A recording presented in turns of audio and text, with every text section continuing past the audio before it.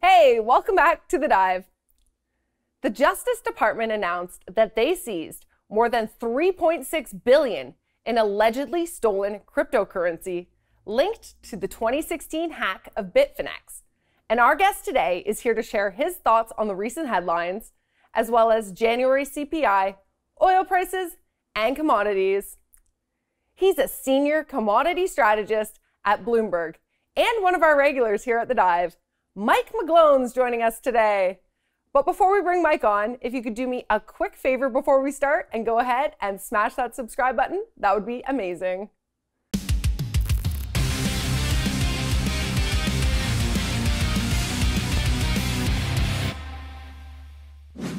Hey, Mike, welcome back to the show. Hi, Cassandra. Thanks for having me back. Yeah, thank you so much for joining us again. Okay, so lots of big news in the crypto world today. Let's start with the recovery of the crypto from the 2016 Bitfinex hack. What are your thoughts here?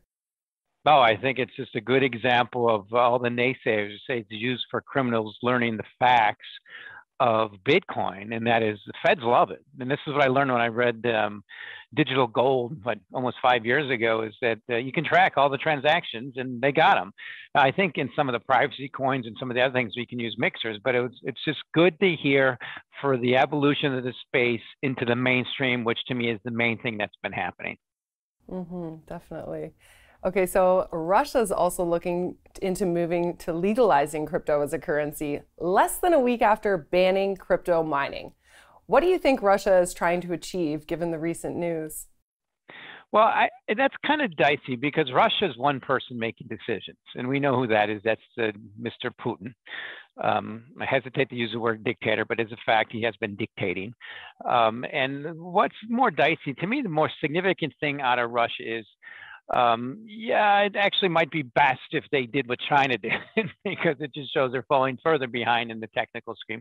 But if we mention Russia right now, the most significant subject in the entire world right now is them amassing troops on the border of the Ukraine and most likely, potentially, going to invade. I don't see how they don't invade now. We're at that point now when once you amass that kind of force and this point in history, and that to me is significant for all markets, most notably cryptos, commodities, and stocks. I can dig into a little, but I'll just give you a little bit on that. Is I think this invasion is going to happen. I think it means risk assets go down, except for commodities go up. Bitcoin's in the middle of that, and Bitcoin eventually come out ahead. So if this does happen, President Biden said there would be no Nord Stream 2. How do you think that he would go about ensuring the controversial pipeline would not be used? And do you think the US would have the power to just cancel the project? Well, don't underestimate the power of the US. I heard that once from a Canadian who said never underestimate the power of the IRS. And I think it's more the macro. What this would do is shift the global commodity structure to the major source of commodities now is the epicenter of incremental increasing commodity supply, and that's North America, including Canada. Energy and agriculture. The North America is just crushing it with increasing supply based on lower costs and elasticity of supply. The significance is it disrupts. It's really bad for Europe. It's great for the dollar, bad for Europe, bad for the dollar, bad for the euro. And it really increases incentive for LNG and natural gas exports from North America to Europe. The significance of that is there's still really not a lot of infrastructure for that, and that's picking up. And I'll leave you with this. When people get really bullish energy, I say, well, look at U.S. natural gas price at $4. It's the same price as 1996. That's for a good reason. And rapidly increasing the supply in the back of technology. But what the most significant thing, even in cryptos, is in Russia is a potential war, an invasion between some of the largest commodity exporters on the planet, and what that does for risk assets. So my take is that's going to happen. It's going to trigger a potential recession in the U.S., pressure stock prices lower. Initially, the broad crypto market, but Bitcoin and Ethereum will come out ahead. So let's talk about the price movement of oil now. Some reports say indirect talks between the United States and Iran may revive a nuclear deal and could lead to the removal of sanctions on Iranian oil sales. What impact do you see this relationship having on the price of oil? Well, Cassandra, I think the answer is quite obvious. If there's a removal of sanctions, more supply, prices go down. The significance of oil right now is I think, focused on, it's doing a good job of pricing in the proper probability of largest grain exporters on the planet, Ukraine. And crude oil is bid most notably because of that. And then I look at it as that invasion, I think it's going to happen, unfortunately. And it's going to create a massive new world order. It's going to disrupt all assets and everything.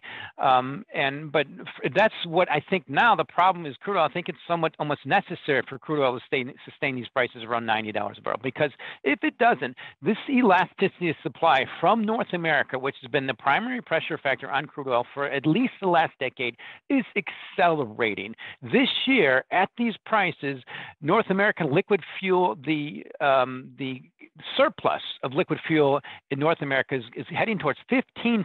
And I say North America because it's U.S. and Canada, oil sands up in Canada, shale down the U.S. That's what pressured them before. And now they have that higher price incentive. So I'm afraid that crude oil is very vulnerable if we don't have this war. The thing is, we have to rope in politics. The Democrats are very motivated to do everything they possibly can about inflation and gas prices, and crude oil is a primary place for that, which means they have to do something to increase supply. I hope it doesn't mean with Iran. I don't know how that's going to work out, but there's a lot they can do to increase production in the U.S. Mm-hmm. Yeah, and to your point, according to Jeff Curry, global head of commodities research at Goldman Sachs, all commodity markets are in the state of a shortage right now. How do you anticipate the commodity markets playing out? Well, I think the risk is Jeff is a very good analyst. I'm a big fan of Jeff's, but I think he looks more as an economist. I look at more as an ex-trader, and that is you're supposed to buy low, sell high. Prices are extremely high. Basically, corn in the U.S. is close to double the cost of production. Crude oil is closing on a double the cost of production in the U.S., and that's probably Canada too. So what we see here, I think, is more of a distortion by this potential major disruption in the world commodity order, just the overall world order of Russia invading Ukraine. I think that needs to be factored in most notably. And then, of course, we have the Olympics in China, and that's really distorting a lot of some of the miners in production of some of the metals. So I look at it like this. The market has reached extreme backwardation, which is usually not a good sign for prices, but it's sustainable if this war happens. And what I think what's happening so far this year is commodities going up, stocks going down. That trend will widen if this war happens. And the problem is every day that goes by, I think the probability of that war or major conflict occurring is increasing, unfortunately.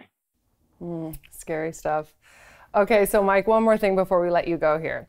The US Labor Department is set to release January's CPI, following a stronger than expected January jobs report. What are your expectations of the upcoming data, and how do you think that the market will respond to it? Well, PPI and CPI will be quite high. When you have crude oil rallying 20% in 1 month, that's a pretty good sign that PPI and CPI almost always go up in that month. And this is quite the shocker month. So I think what's happening is the inflation measures will succumb to the base effect and head towards zero rather quickly, but they haven't peaked yet. The key way to have that happen is this massive increase in virtually all risk assets from 2021 and before that to revert some. So for really the simplistic way for those levels to go lower is the normal base effect, and for the massive rally in the equities and potentially stocks go down. The problem is if we have the war, it's a worst case scenario. Stocks go down, commodities stay high, the Fed has to keep tightening. It's a worst case for the equity market. So that's where the new case are in. But if you look at the history of levels these high in consumer price indexes, they never last long, and we have a lot of incentive. And they went up on a lot of artificial short-term reasons, and they're going to plunge at some point.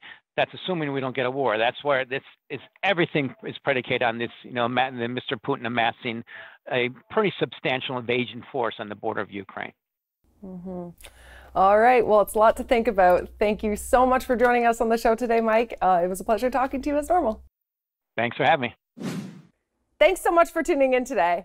We'll be back again tomorrow with the latest news and updates. So be sure to stay tuned by hitting that notification bell before you leave.